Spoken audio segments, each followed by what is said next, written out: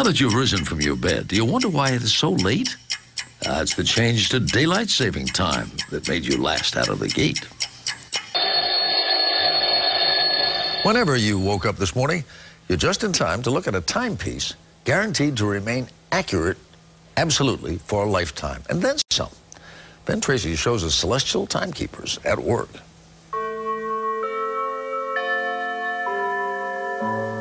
If you're still grumbling about the hour of sleep you lost this morning, then pay a visit to this modest storefront in San Francisco, because through these doors, they've got time to spare. So here we obviously have the planets. This is a more ancient way of telling time. Yeah, this is what's called an orrery. It's a planetary display. So the very innermost one is Mercury, and that one's actually made out of a piece of ground meteorite. The Sun and Venus are types of calcite. The Earth there is a Chilean lapis. These planets move in sync with the orbits of their heavenly counterparts. They're the display of a clock, but it's hardly your grandfather's clock. The movement of the spheres marks the passage of decades, centuries, even millennia. It's the prototype of a clock designed to run for 10,000 years. There definitely seems to be, like most things, two kinds of people. There's the kind of people who get it right away, but then there's a whole set of people that think it's just crazy and it's a waste of time. You can guess which category Alexander Rose falls into. He's the director of the Long Now Foundation, a group dedicated to elongating the attention span of the human race. And it's no small irony they've set out to break our habit of clock watching by building, well, a clock. Why do we need that change in consciousness? If you get a really short sense of time, then you have a really small sense of what's possible. The Clock Project is the brainchild of one of the biggest brains around, Danny HIllis. He built his first computer in grade school and went on to design some of the first supercomputers. Today, everyone from molecular biologists to atomic bomb designers crunch their numbers on his lightning-fast machines. HIllis proposed the 10,000-year clock as an antidote to all that speed.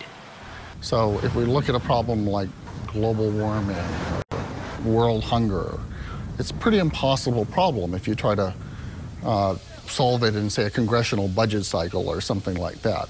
But if you ask, are we going to solve those problems over the next 1,000 years? Absolutely.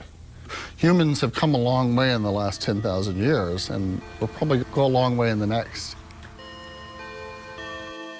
Indeed, the 10,000-year timepiece is inspired by the age of these pottery pieces, among the earliest artifacts of our modern agricultural civilization.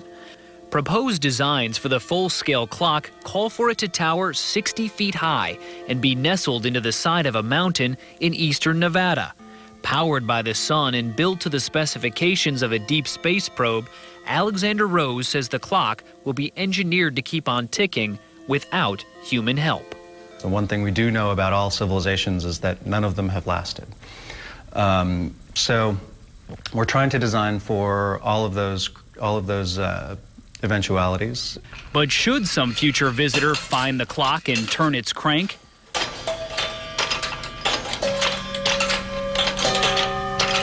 why on earth does a clock burrowed inside a mountain need bells? Well, the idea is that people come and visit it. And the reason we wanted a different sequence each day is to give each group of people that visit it a unique experience and to make that time their time. The latest prototype sports wheels 8 feet in diameter, nearly a half-ton each, and Rose himself brings some weighty qualifications to the project. When he's not tinkering with clocks, he's battling bots. His robotic gladiators made him a favorite on the cable series BattleBots. Amazingly, it had a lot of parallels in that when you're building things to be destroyed at their fastest in 3 minutes, you learn about destructive modes of all kinds of things. So it was kind of an accelerated aging chamber, that battle box that we worked in. Building a clock to stand the test of time certainly won't come cheap. Millions have already been spent and millions more are needed. But by dipping into his own deep pockets and those of his high-tech friends, Danny HIllis hopes to keep his bid for immortality on a tight schedule. Well, I'm only going to live for so long, so that's the real deadline for the that's the real deadline for the project.